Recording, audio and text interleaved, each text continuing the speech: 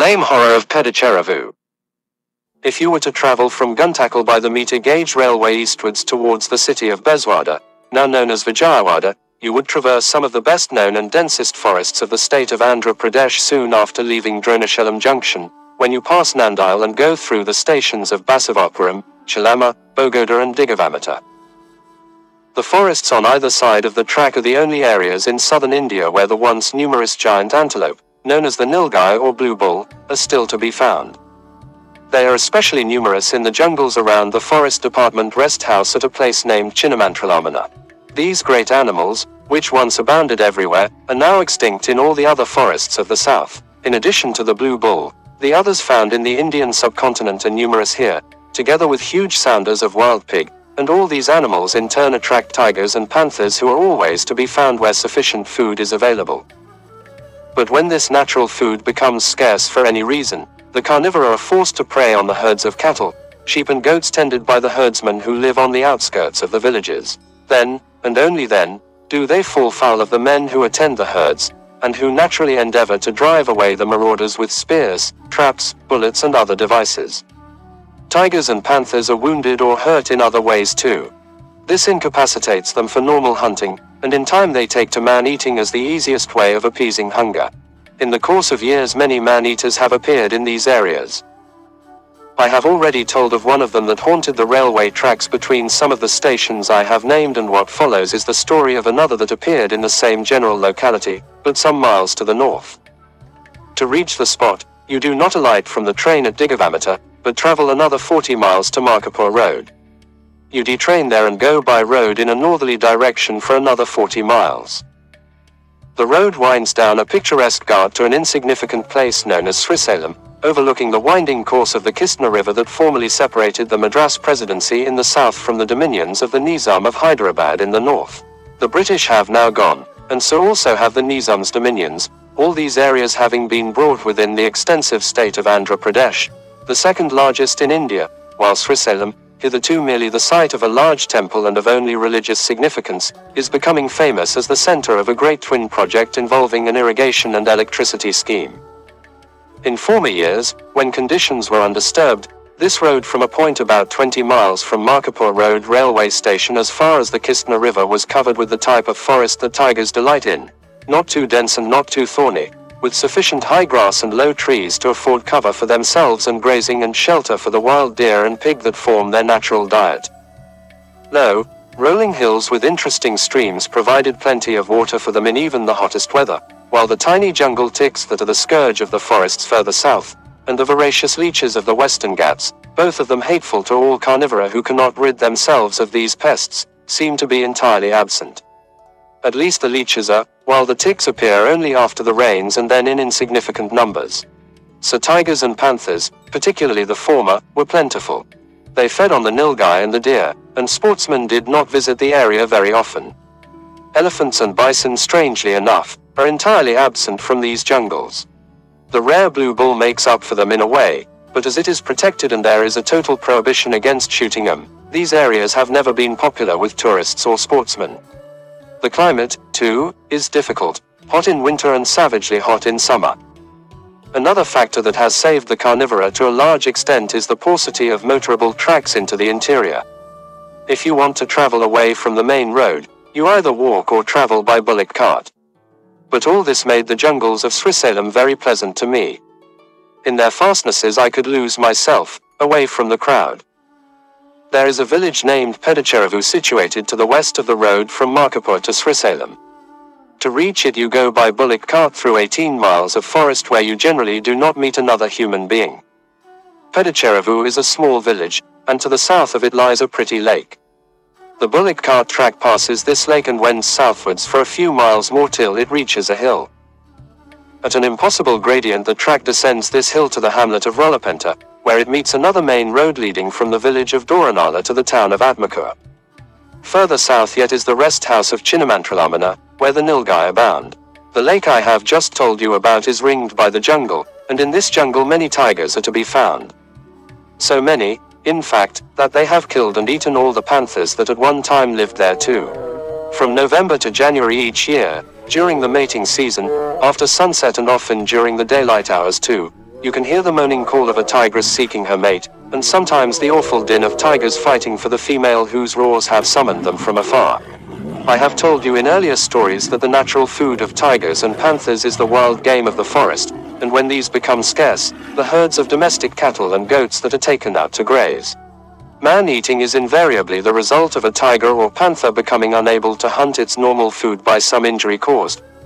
In every case in my experience except the one I am going to tell you about, by a wound inflicted by man.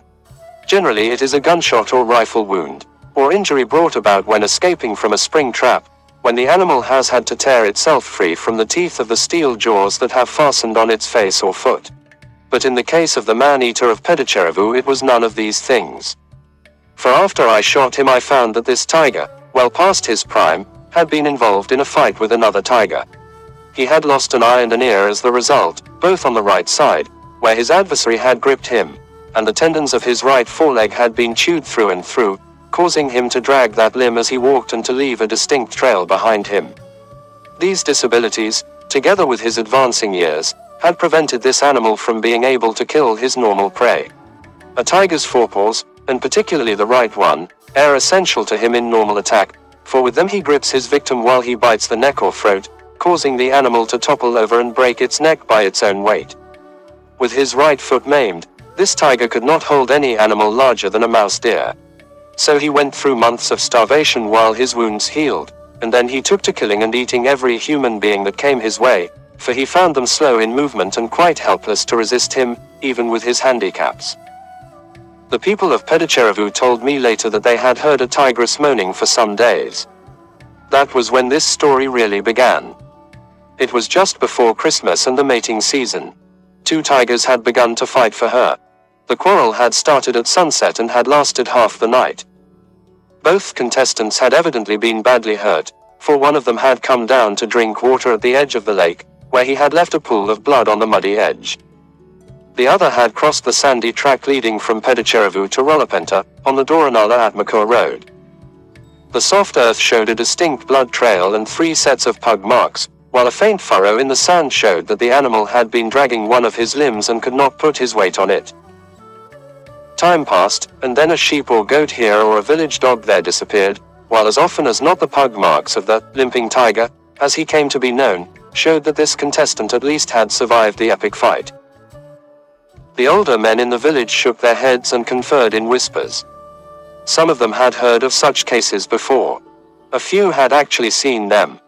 But they all knew that the taking of the sheep, the goats and particularly the village curs, meant that a man-eating tiger was in the making.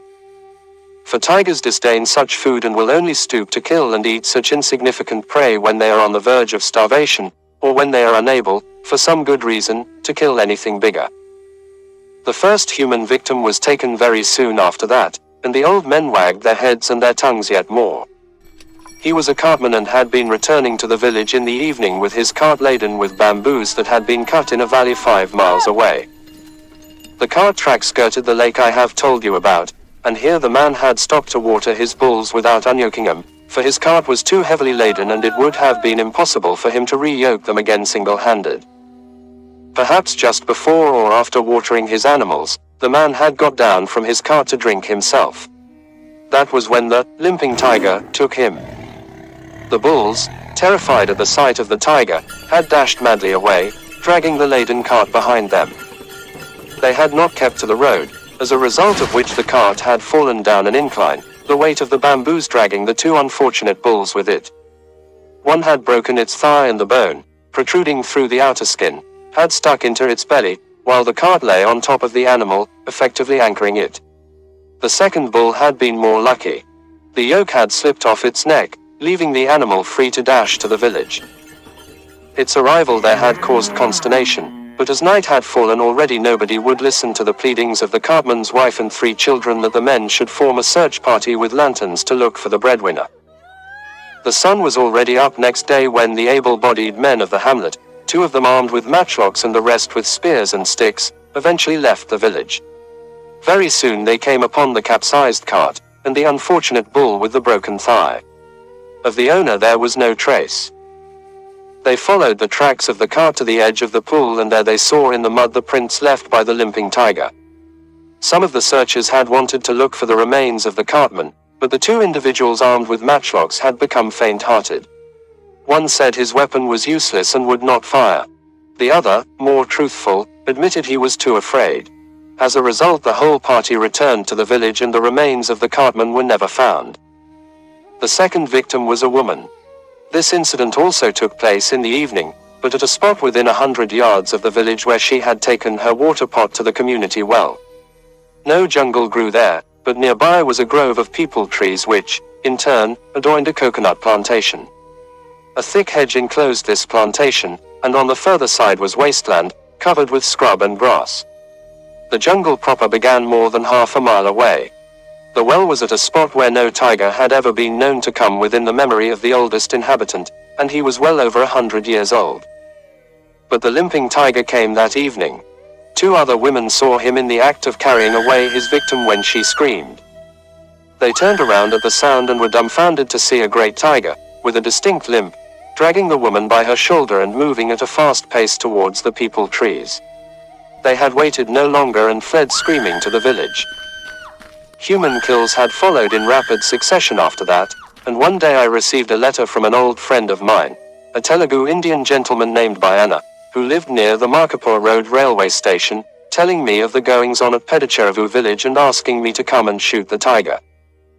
Moreover, Bayana offered to accompany me in order to render what assistance he could, and suggested I should travel by train to Markapur Road, from where he would take me in his Land Rover to our destination. Such a summon is impossible to resist, so I sent Bayana a telegram informing him I was leaving by express the following night. The next forenoon found us together on the platform of Markapur Road railway station. Mr. Bayana is meticulous, and looking after a guest is to him a matter of great importance, so important that at times it is all rather embarrassing. I was taken to his house where a hot bath had been ready for the last 2 hours. Then a huge dish of chicken pilau was placed before me and I was almost commanded to eat it all. I knew I would have to put up a good show, for Bayana is rather sensitive and would be greatly offended if I did not do justice to the meal. When this feast was over, I was taken to the garage at the rear of the house. There stood Bayana's Land Rover, laden to the brim with all manner of unnecessary things intended for my comfort. There was a spring cotton mattress, camp chairs, camp tables, a canvas camp tub, a camp basin and stand, a small refrigerator and a fan, both worked by kerosene oil, and heaven knew what else. As for foodstuffs, there were gunny bags in large numbers crammed with stores, enough, I should think, for a whole month. 4 Primus stoves, one of them with a double-range cooker, had been provided, and pots, pans and storage drums for water were tied on at inconceivable points and at incredible angles. Where he and I were going to sit seemed an insoluble problem. Bayana asked me if I would like to sleep the night in his house and start next morning, to which I said I was as fresh as a daisy after that hot bath and marvelous chicken pilau. Could we start right away? Wonderfully obliging, he consented at once, and an hour later the Land Rover, looking more like one of those covered wagons from the prairies of America, took the road northwards that led to Srisalem. We left the main road a little beyond Doranala village and negotiated the rough track of 18 miles that eventually brought us directly through the jungle to the village of Peddacheruvu, passing another hamlet named Tumalabalu on the way, the scene of an encounter with a man-eater in my young and inexperienced days. There I tumbled out of the Land Rover and sat on someone's doorstep, while Bayana rattled away in the Telugu dialect to the throng of villages that gathered around us. It transpired he was trying to find a suitable room for us to occupy. This did not take long, for the headmaster of the local school who had joined the crowd to learn the purpose of our visit, at once volunteered to let us live in the main hall of his little school. We drove the Land Rover there and unloaded. By the time we had taken everything out of the vehicle we had crammed that room to capacity, though more than half the objects were quite unnecessary. Water was fetched for us in pots by several willing villagers. We were conducted to the bathroom, in a separate building, where we bathed, and we were shown the lavatory, in yet another building. It was a long time before we could sit down to our first meal of curry and rice that Bayana had brought from his home at Markapur. Dusk had fallen by now, but people from the village still kept coming and going, to stare at us and ask innumerable questions which Bayana answered in Telugu at great length. Finally I took matters into my own hands.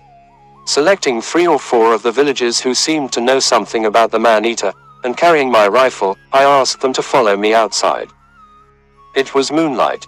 The main street of the village led directly to the track that skirted the lake on its way to the Doranala Atmakur road. Half a furlong away the lake began, and I could see the water glinting in the moonlight. I walked along the street with my companions, who very soon told me that it would be dangerous for us to leave the precincts of the village because of the man-eater. I said I wanted to talk to them where we could have peace and quiet, which was impossible in that infernal schoolroom, and I reassured them about the tiger. Finally we reached the edge of the lake and sat down by the water. It was delightfully cool there, and the moonlight was so bright that we could see right across the wide expanse of the lake to the jungle on the other side. I noticed that my companions kept glancing nervously around, but as we were in the open with no cover for the tiger, there really was no justification for their fear. Little by little I learned of the tiger's doings, as I have already set them out, and my companions ended their narrative with a fervent plea that I should shoot the beast at all costs. I think Bayana must have wondered at my sudden departure, for he came looking for me with about 20 people and joined us just at the water's edge. We discussed plans as to what to do on the morrow. And that was when a tiger started to roar. From directly opposite us, on the other side of the lake, where we could see the dark edge of the jungle coming down to the water, he roared at regular intervals. To me that sound was pleasing, exciting, tempting and challenging. I had been told enough to know I would be able to recognize the man-eater at once by his limp, if I could only see him. I had talked enough and eaten enough, and those roars were very, very inviting. And the moonlight was so wonderfully bright. On an impulse I jumped to my feet and told my companions I was going after the tiger. They were aghast. But before they could remonstrate, I set off almost at a trot along the track that I knew skirted the lake closely for nearly half its circumference till it reached the other side, before breaking away into the jungle. I judged the tiger was roaring at least a mile away, maybe further, and I wanted to reach him before he stopped. Obviously he was coming down to the lake for a drink. In less than 15 minutes I was almost there, and the tiger was still calling, although at longer intervals. I knew that very soon he would stop. He was so close now that the earth seemed to tremble with each roar as I left the track I had been following to cut through the jungle towards the sound. That was when my difficulties began. I knew very well that if I attempted to walk through the undergrowth the tiger would hear me. He would either go away then or, if he was the man-eater, he might creep forward to ambush me by a flank or rear attack. My hope lay in finding a footpath if possible, and in following it in silence so as to try to see him first, an almost impossible thing to do. Luckily I discovered that footpath. Rather, it was a game trail that went down to the water and not a footpath. But it offered salvation, for it was leading more or less in the general direction from which the tiger's roars were still coming, although at longer and longer intervals. I started to follow the path, glancing down frequently to make sure I did not stumble or tread upon something that would betray my presence. I judged the tiger was well within 200 yards when he ceased to roar. I stopped advancing as soon as I realized this, for it would be impossible for me to locate him. Whereas he would assuredly hear my footsteps in spite of all my precautions in the complete silence that now enveloped us both. I thought quickly and had an idea. An acacia tree grew to the right of the game trail. Its trunk was hardly thick enough to hide my body when I sheltered behind it, but provided I remained absolutely motionless there was a hope that the tiger would not detect, at least, not too soon. Quickly I stepped behind the acacia, drew in my breath, and imitated the roar of a tiger with all the force of my lungs. Twice I did this, in rapid succession. Then I remained silent to await events. And happen they did, in real earnest. The tiger in front of me, apparently amazed and greatly annoyed at the impudence of the intruder who dared to come so close to him and roar twice, although those roars must have sounded miserably puny and weak, lost his temper. I could hear him coming, grunting and snarling as he bounded forward. Fortunately, the acacia had been growing at a spot where the pathway followed a straight course for a few yards, rather than at a bend. Before long, down the pathway came the tiger in short bounds, so intent upon looking for another of his kind that he failed to notice me behind the trunk of that acacia tree. He had passed when I was forced to put him to the test. I coughed almost imperceptibly. The tiger whisked around in his tracks to face this new sound. He knew it did not come from another tiger but from a man, and his reaction would show whether he was the man-eater or not. I did not move a fraction of an inch as the beast stared at the acacia. Having no sense of smell, he could not locate me exactly, although he must have seen some part of me and knew that something was sheltering behind that tree. He hesitated, and then stepped 3 or 4 paces to his left from where he would be able to get a better view of me. Recognition came to both of us at once. He found out what I was and where I was standing, while I found out that he was not the man-eater. For there was not the faintest trace of a limp in his walk. We stared at each other. The next 3 or 4 seconds would decide our fate. I certainly had no wish to shoot a harmless tiger provided he left me alone. But would he? I had excited and irritated him by roaring, and had made matters worse by coughing. An angry tiger cannot often control itself. The tiger sank to his haunches and I knew the charge was coming. I aimed and was about to press the trigger when one of those unaccountable events, that often make a tiger's behavior unpredictable, occurred.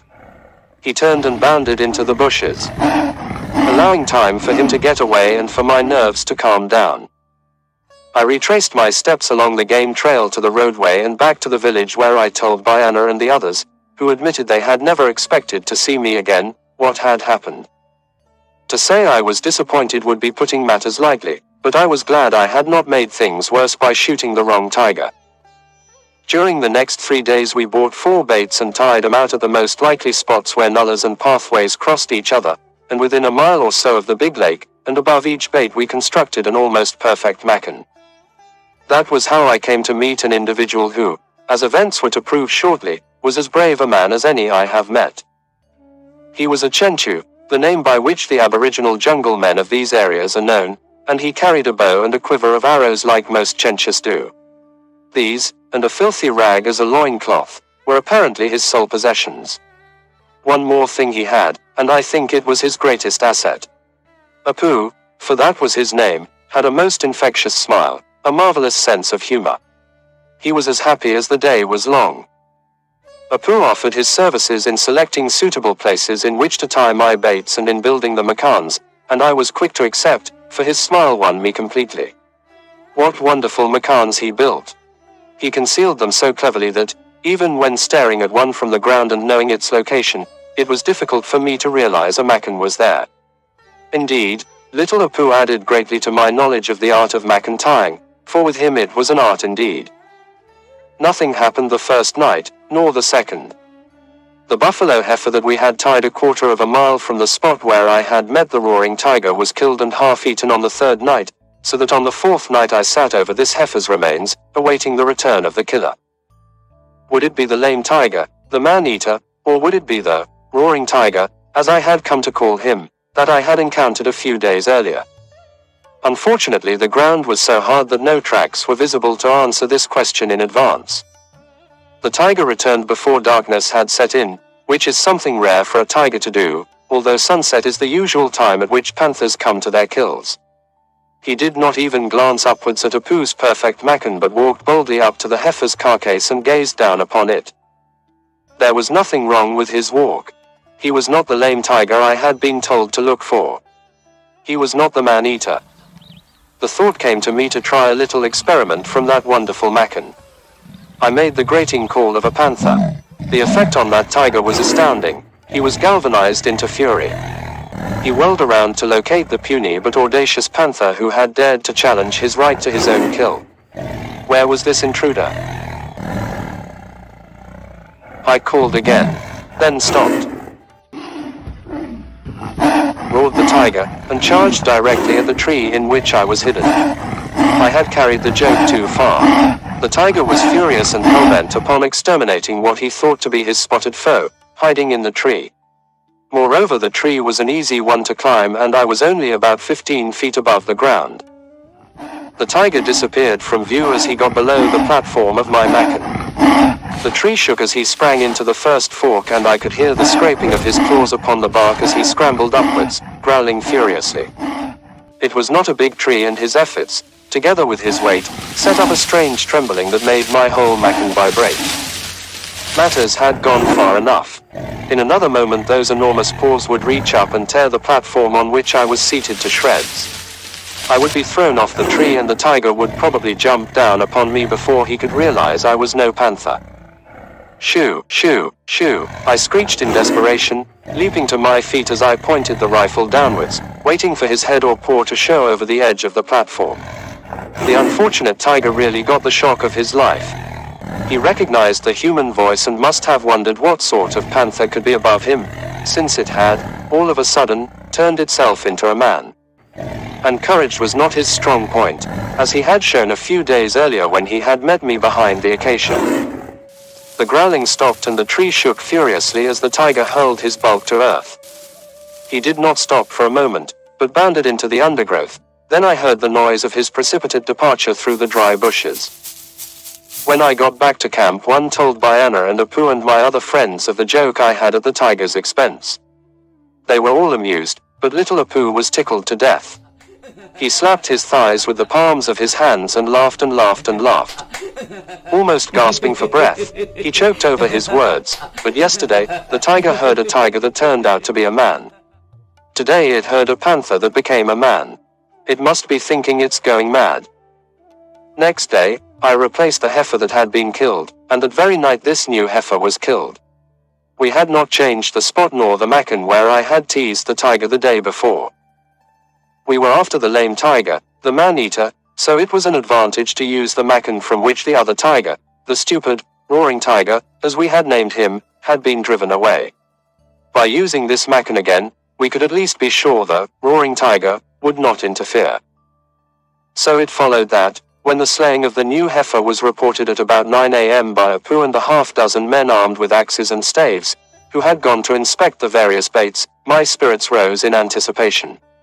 At last I was to come to grips with the man-eater himself, for surely here he was at last.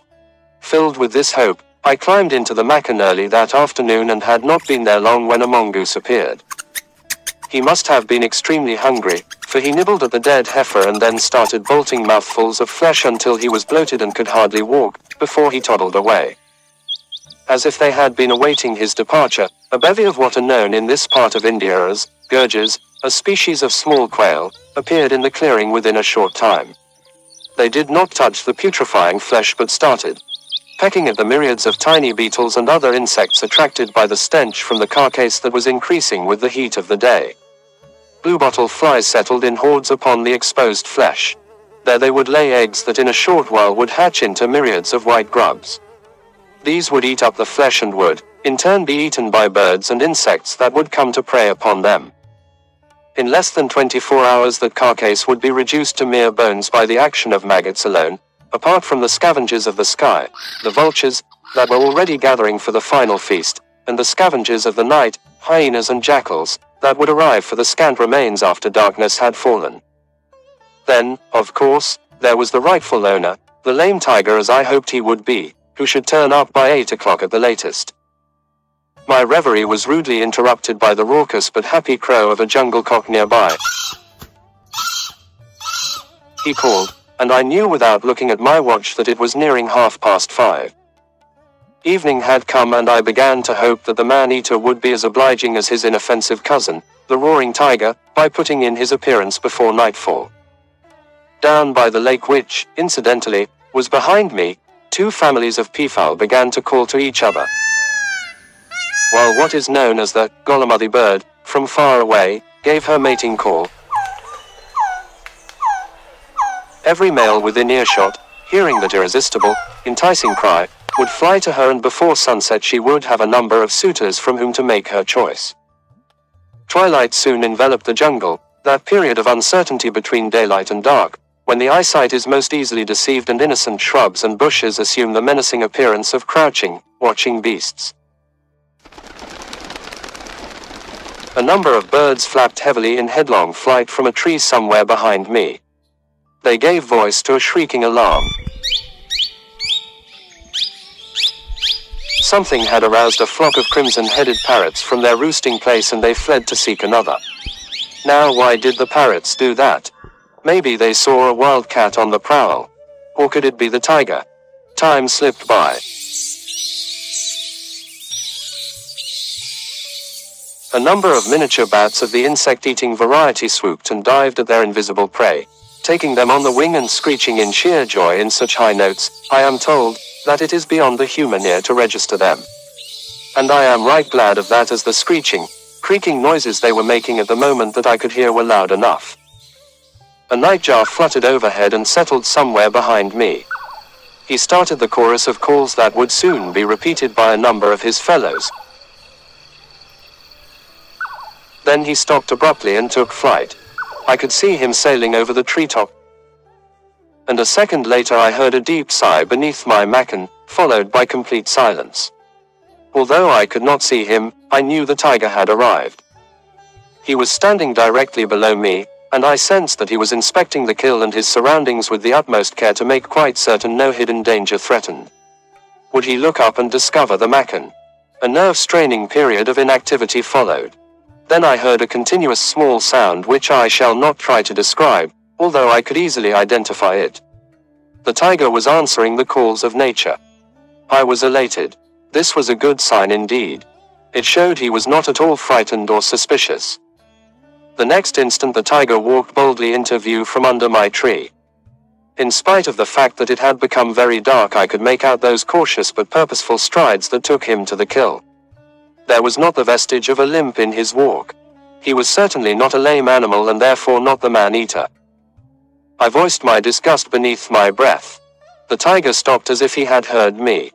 Then he continued till he reached the dead heifer, where he halted to look down upon it. Without doubt he was my old friend, the roaring tiger. For a moment I was tempted to shoot him, for this animal was becoming a nuisance. He had taken 2 of my baits and probably would take a lot more. And baits cost money. Then I stopped to think. Could he be the man-eater, after all? What evidence did I really have that the man-eater was lame, beyond hearsay? Perhaps the story was all wrong. Maybe this was the man-eater, standing there, just waiting to be shot. But I recalled his behavior on the 2 occasions when he had seen me and found I was a man. That was not the conduct of a man-eater. He had acted more like a scared rabbit.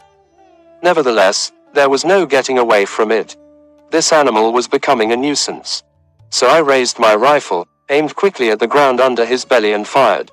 The bullet struck the earth between his legs, and in spite of the near darkness I could see the puff of dust it raised as it buried itself in the ground.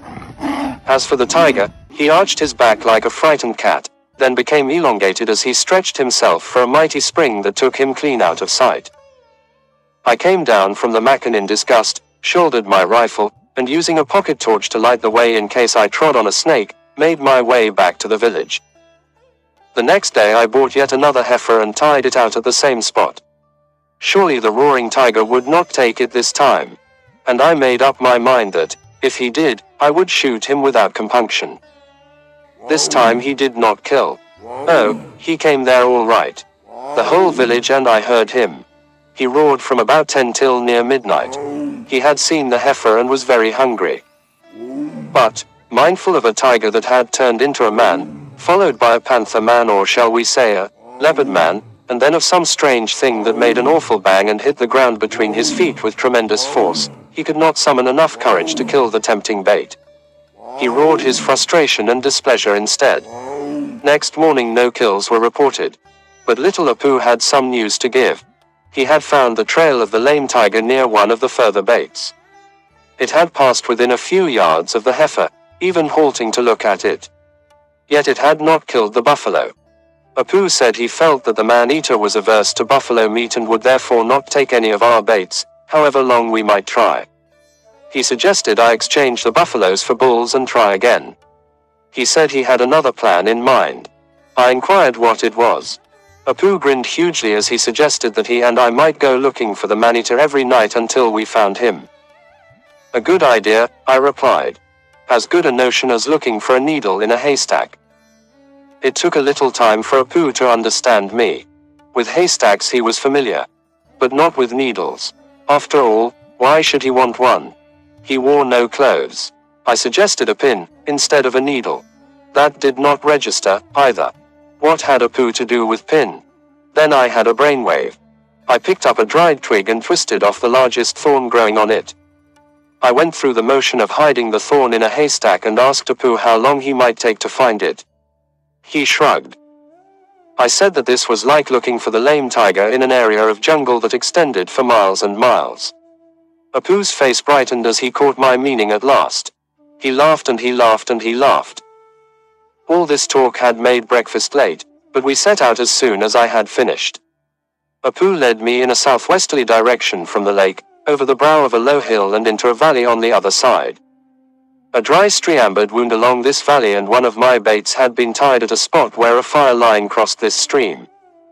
The path we had just followed from the lake also crossed the stream at its intersection with the fire break and led onwards to a Chenchu settlement about 3 or 4 miles away.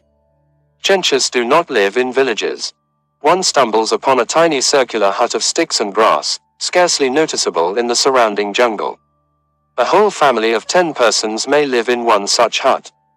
There may possibly be another hut nearby, or you may have to cover many miles before reaching the next. We had deliberately selected the junction point as the best spot for tying the bait, for a tiger coming upstream or downstream, or from either side of the fire line or footpath, that is, from any one of 6 directions, would see it immediately. And now, clearly in the dust of the footpath and coming from the opposite sides, were the footprints of a tiger. I studied them closely. There were the pug marks of 3 feet, instead of the 4 distinct impressions a tiger makes when he is ambling along, or the 2 marks he leaves when he is stalking by placing each hind foot upon the place vacated by the corresponding forefoot as it is moved forward to avoid treading upon a dried leaf or a twig. There was no doubt about it, this animal was using only 3 of his feet, and there was something wrong with the 4th. Hence he was unable to leave the quadruple trail normally made by a roaming tiger. At last I was looking at the man-eater's pug marks. The uneven distance between them indicated that he was limping badly, almost hopping along, while an occasional drag mark in the dust showed where he had tried to put his weight on that right foreleg but could not do so. It was clear that the injury was severe and that the wound had not yet healed. I came to the conclusion that it could not be a very old one. By tracking backwards for about 200 yards we reached the place where the tiger had come out of the jungle intending to cross or follow the footpath. Here he had spotted our bait and had deliberately walked up to it. We could see where he had halted to inspect the heifer from a distance of 10 feet and then continued on his way. This conduct puzzled me. Judging from the severe handicap from which the beast was suffering, he must be very hungry indeed, if not in a state of starvation most of the time. In that emaciated condition, why had he refused a meal that was his only for the taking? One could only conclude that he was not so very hungry after all, for hunger is an urge that neither a starving human nor a starving tiger can resist. We followed the tiger's trail after leaving our heifer. He had continued along the pathway for only another 5 or 6 yards and had then broken into the jungle where he had turned back to recross the streambered and enter the forest on the other side. Here we lost the trail among the dry leaves and hard ground. It appeared as if the tiger had decided to resume his walk to wherever he had been going before he had spotted our buffalo and moved closer to examine it. Apu and I decided we would ramble in his wake, or rather in the general direction he had been going, for as I have just said, the dry ground afforded no further trail. In a little while we came upon a game path. The ground was still too hard for us to see any pug marks, but we could make out the abrasions and scrapes left upon the baked earth by the pointed hooves of sambar and spotted deer, while a little further on a bear had recently been engaged upon heaving over boulders that bordered the path in his search for grubs and roots. Apu suggested that, after all, the lame tiger might have been making for this game trail and had probably followed it, although we could see no traces, and I agreed with him. The track seemed to be much used by wild animals, for not long afterwards we found the marks of a sounder of wild pig, coming from the opposite direction. Of the tiger there was still no trace. But a little further on we found we were right. A nullah cut across the path almost at right angles. The trail we were following led sharply down an incline into this nullah and up the other side, and clearly imprinted upon the loose earth of this nullah were the tracks of the lame tiger, leading away from us. They had been made the previous night and we had been correct in thinking that the game trail we were following was the tiger's route. We were interested and decided to find out where the tiger had wanted to go. We had covered more than a mile along that game trail when we reached the crest of a small hill and looked down the other side. Below us, leading across a small clearing, we could see a distinct pathway and knew that it was the rough road that led to the Chenchu settlement I have told you about. The game trail we were following had been but a shortcut that had led across the hill instead of going around it, and the lame tiger had been moving towards the settlement. We continued, and within the next half-mile we discovered that our game trail led across the Chenchu roadway. Here the tiger had left the game trail and had walked along the roadway, for his tracks lay clearly in the dust before us.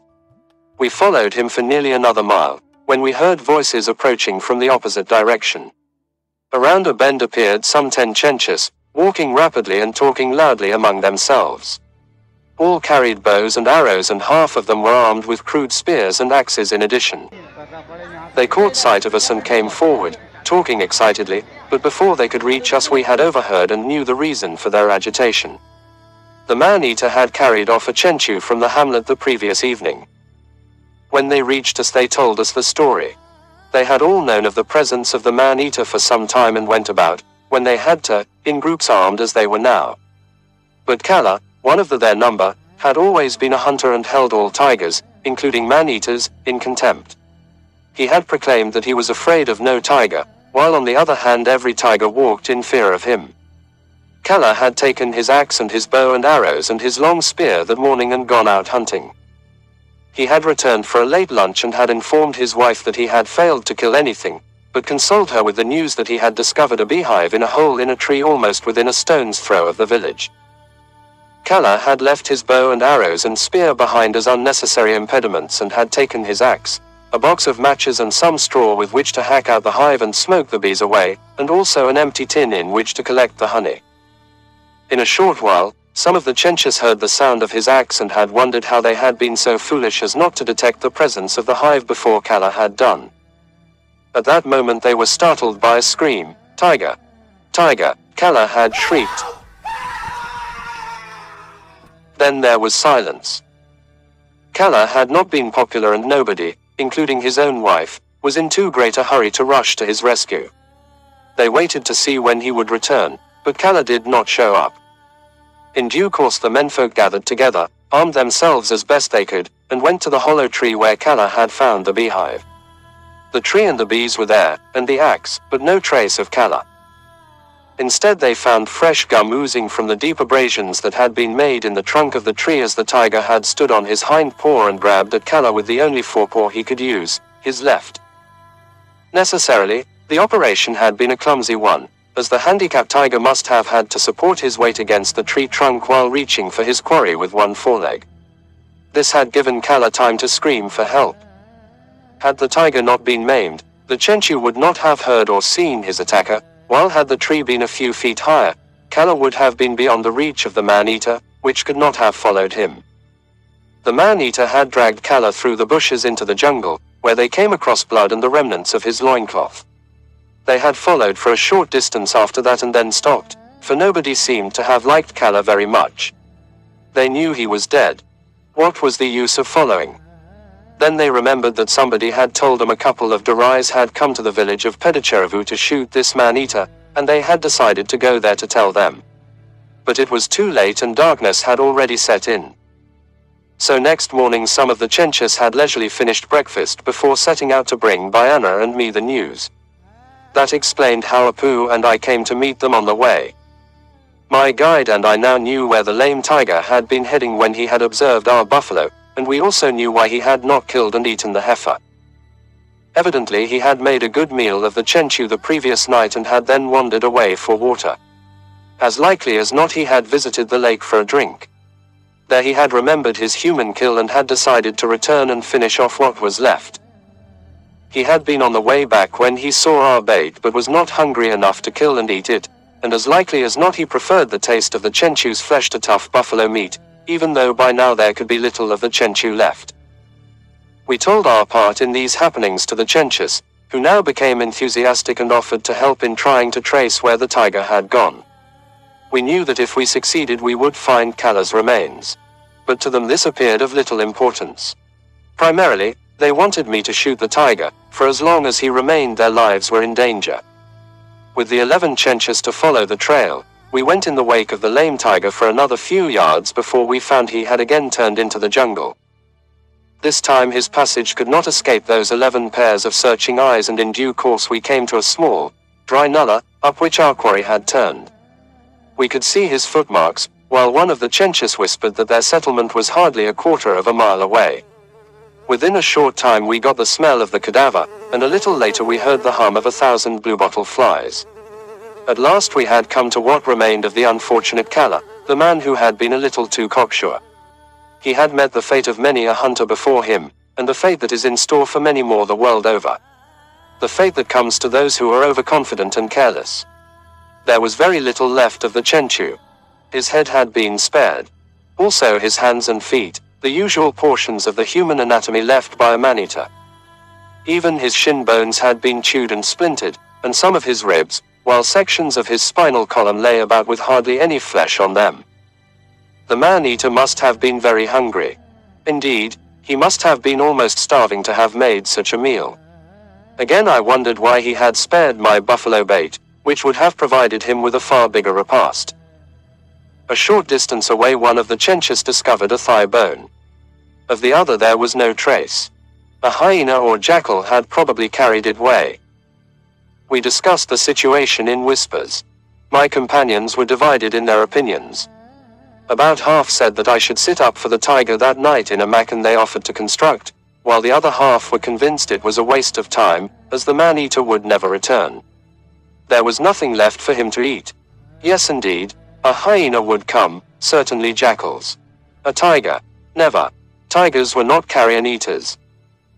Then I remembered that the lame tiger appeared to be a very hungry animal, and I had no doubt of the course I should follow.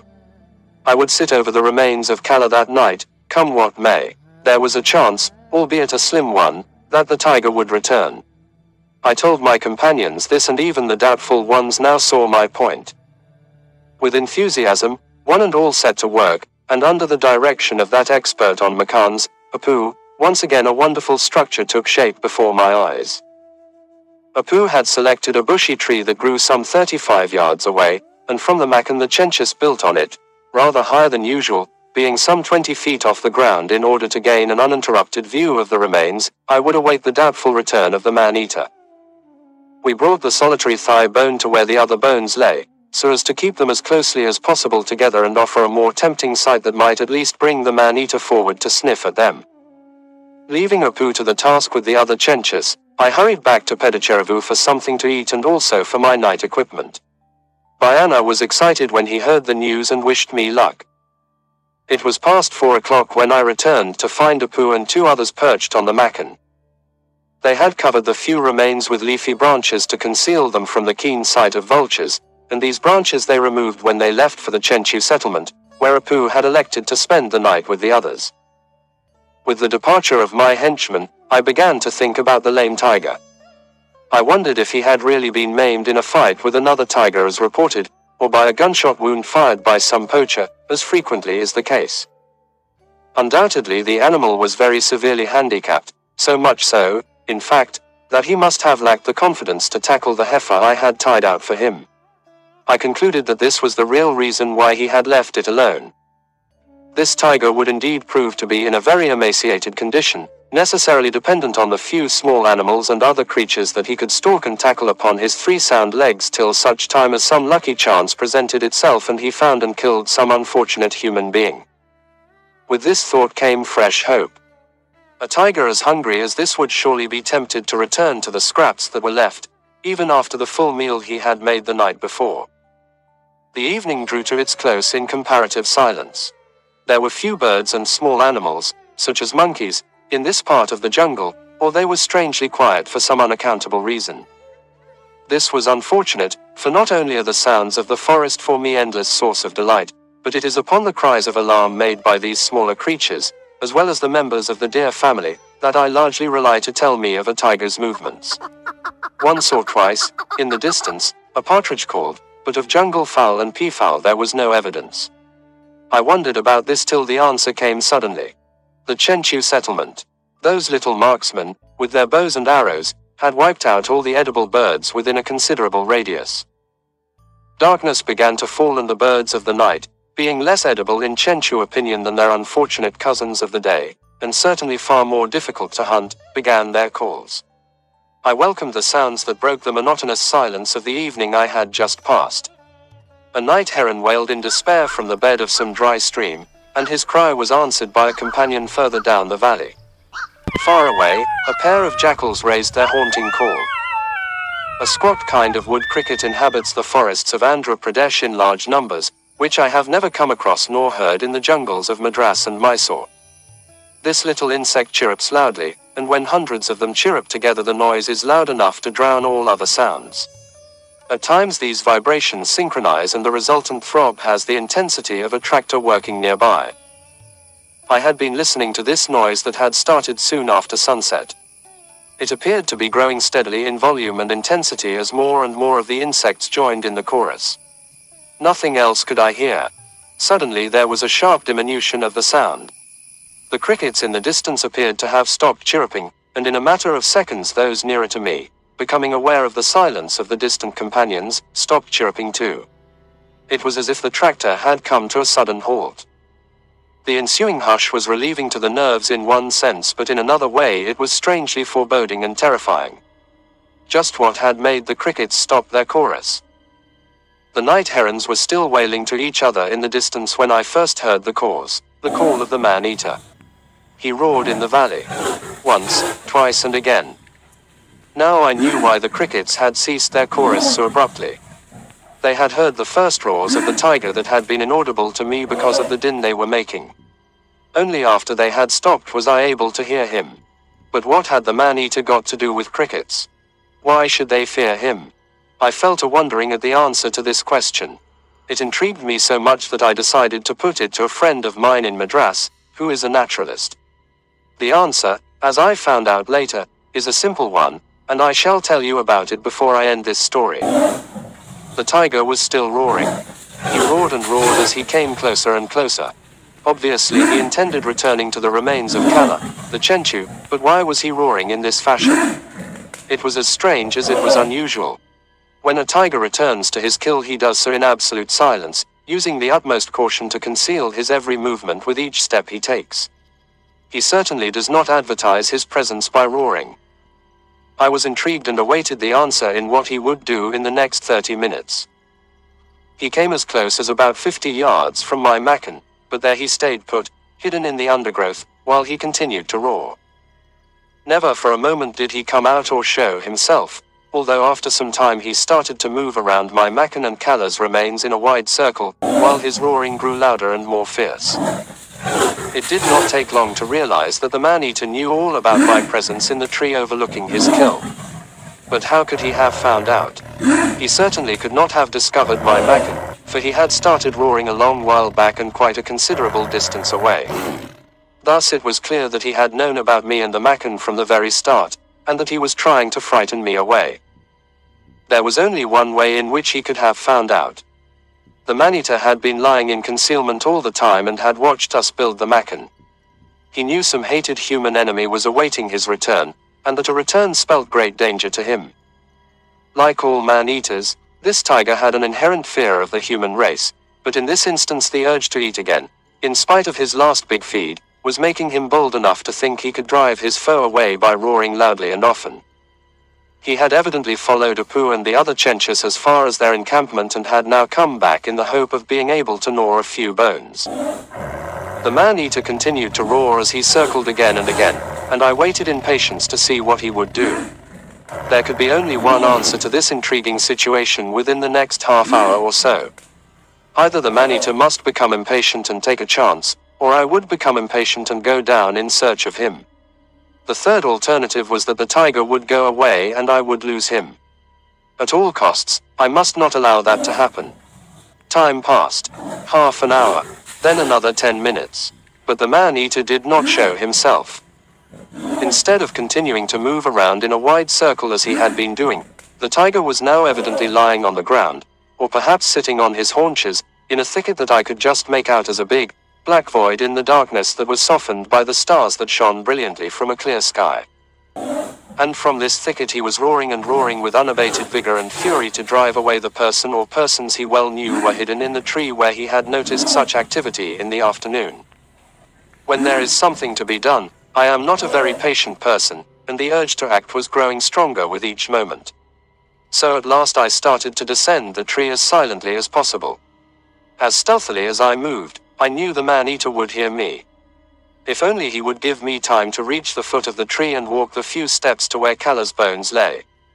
Danger lay in the risk that he might attack while I was halfway down. Then I would be helpless, as I would not be able to use my rifle. I could feel the sweat of fear pour down my face and my hands were slippery with it.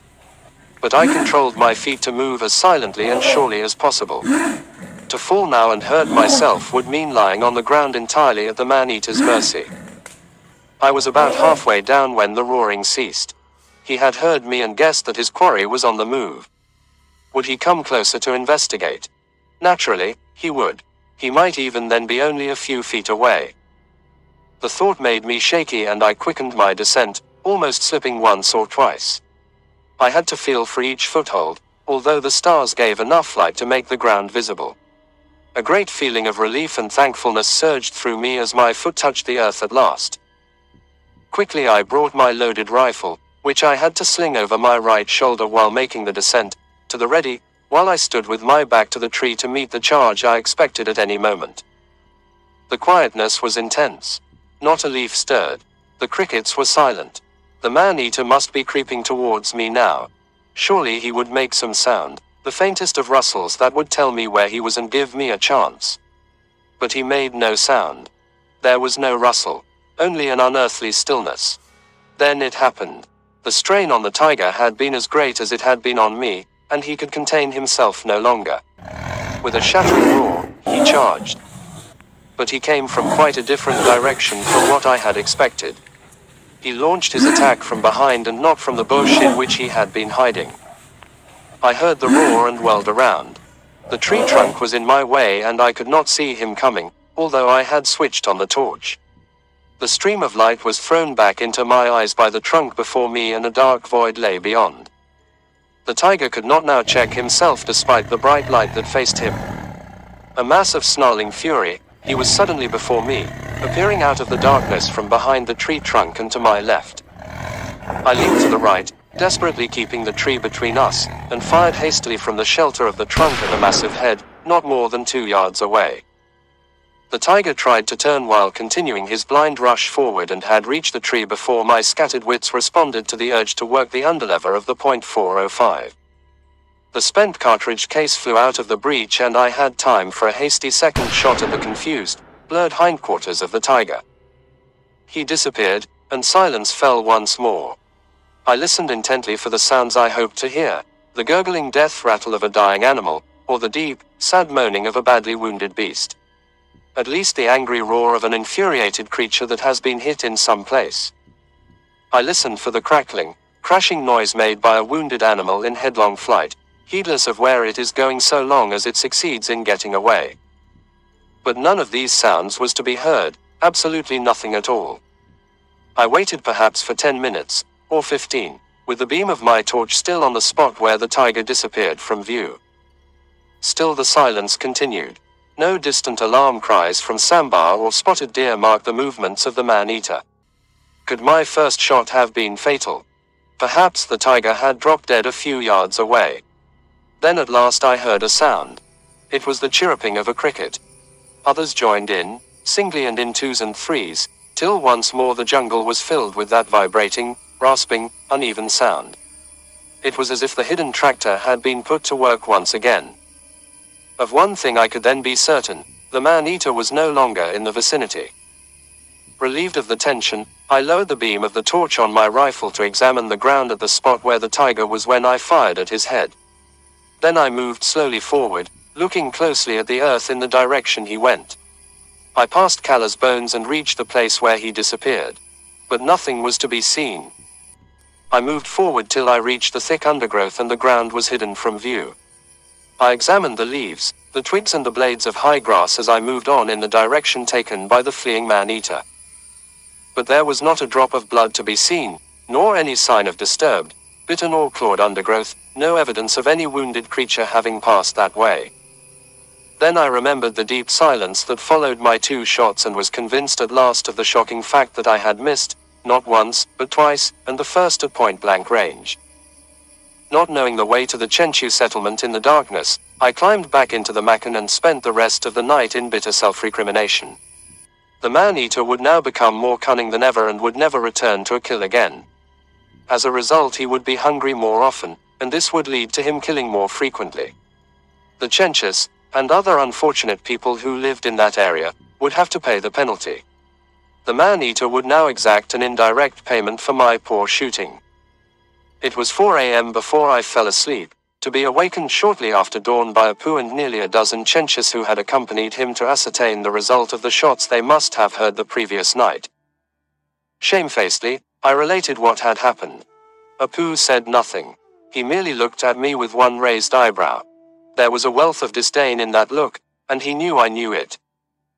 There was nothing to do but ask our Chenchu friends to report at once if they heard or saw anything more of the man-eater, and then Apu and I took the weary trail back to Peddacheruvu. Neither of us spoke the whole way. We both felt that, under the circumstances, the less said the better. Bayana tried to cheer me up when he heard the story by giving a short discourse on the law of averages. In effect, he said I had to miss some time if I did not want to miss every time. I was not impressed and went to sleep.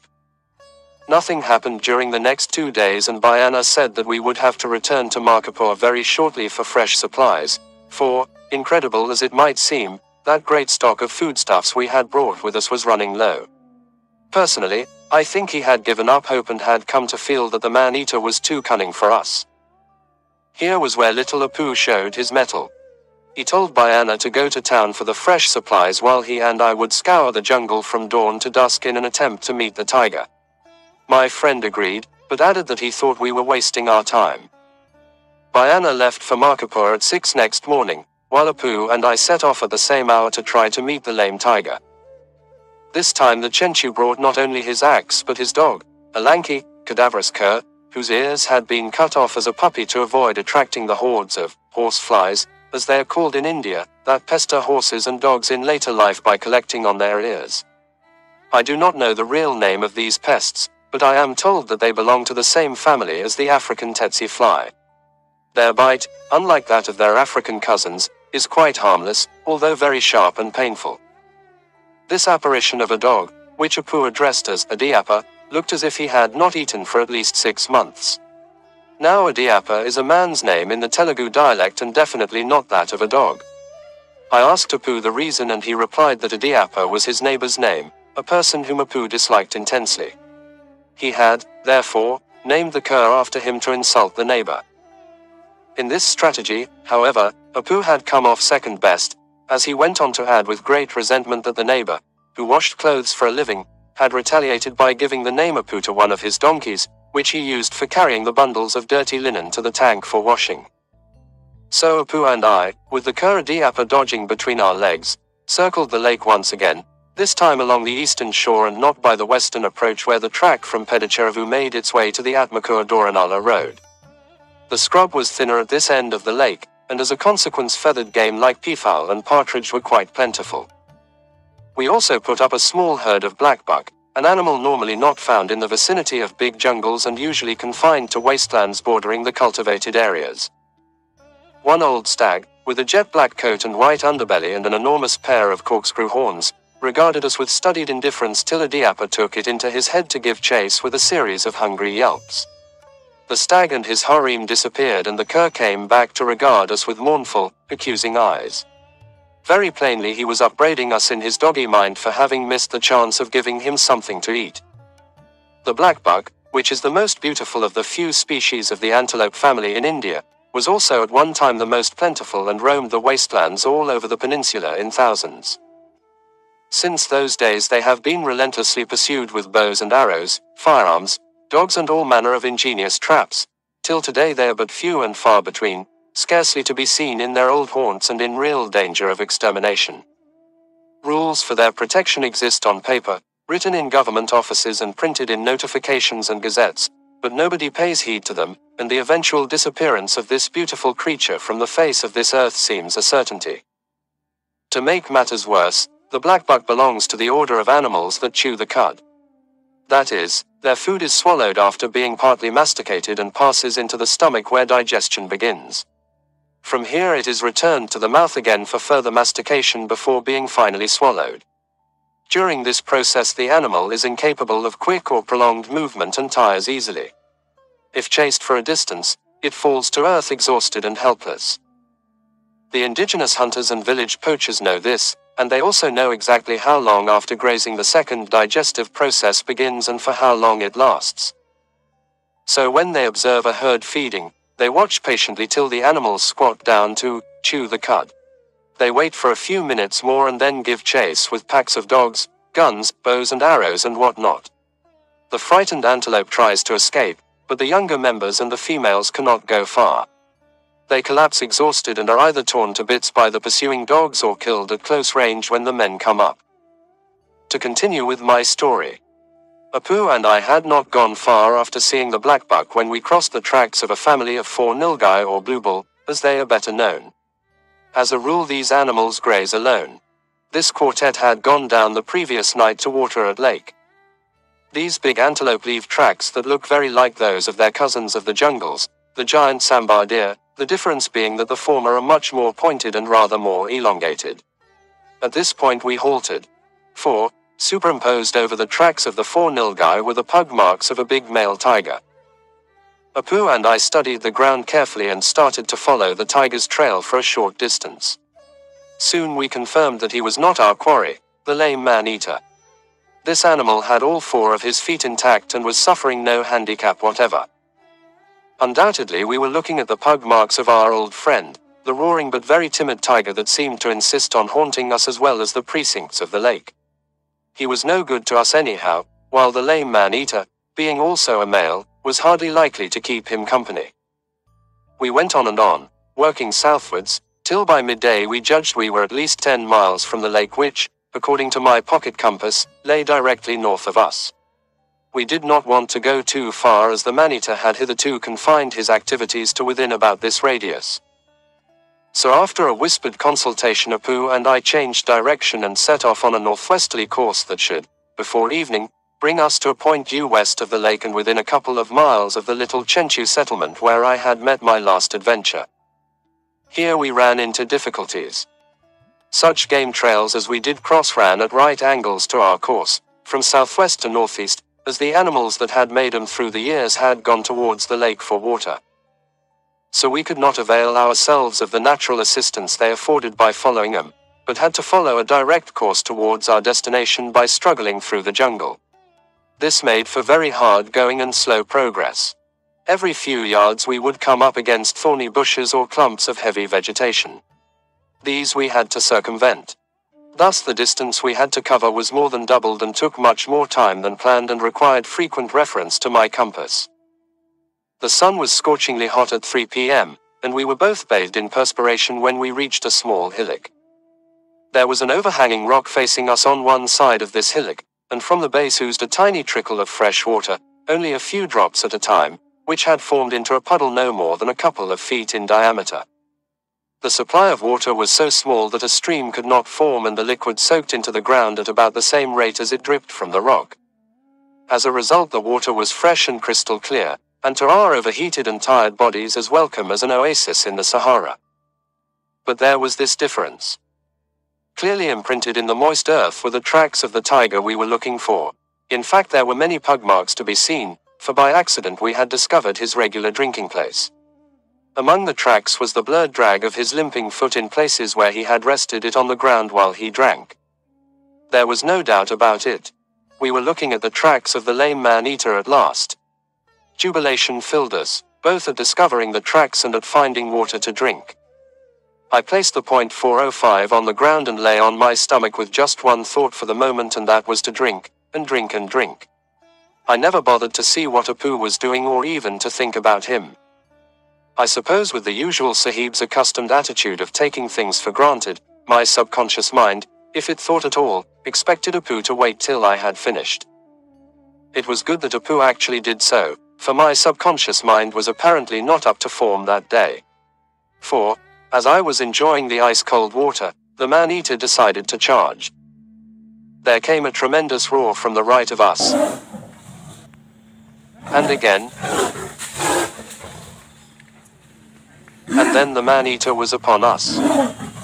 Groping for the rifle with my right hand, I crouched on my knees, turning around as best I could to face the rush.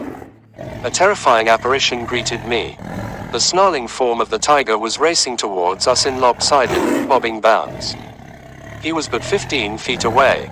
Apu stood his ground, maniacally flourishing his axe in sweeping circles to meet that onslaught. Yelping frenziedly in front of his master, the dog Adiapa, which up to this moment had showed no sign of being any more than a ludicrous, half-starved cur, stood with bared teeth to meet that awful onslaught. I suppose the tiger, too, thought the sight before him frightening. The people he had so far killed had been taken by surprise. They had screamed but offered no resistance. In this case a man stood before him, whirling something round and round, while a despicable cur, that he would not have condescended to look at, seemed to want to fight. The only craven thing in the scene and up to the tiger's expectations was the second individual who was rolling on the ground, evidently in abject fear and unable to get up. The tiger halted for a moment, and in that moment the man-eater had made his greatest and last mistake. The man on the ground, myself, had found his rifle at last and did not get up because he was kneeling to take aim. I fired then, and twice again. An examination of the dead animal confirmed what I had been told. He had been turned into a man-eater by the severe damage to his right leg suffered during a fight with another tiger. At least, in this case, man was not to blame. To Apu and his dog, Adiapa, I am grateful that I was able to tell by Anna, when he returned from Markapur very late that evening with a fresh stock of foodstuffs, that his labor had been in vain. Had the stocky little Chenchu and his large-hearted dog not stood the ground but run away, the man-eater would never have paused in his rush and I would not have lived to tell the tale. To conclude, I will explain why the crickets ceased their chirruping when the man-eater started roaring. My naturalist friend at Madras says it is because the tiger's roars made the ground vibrate. Apparently crickets cannot hear, but they have an acute sense to touch. The vibrations had given them cause for fear, perhaps even an earthquake in the offing. The crickets had stopped shouting at least. The end.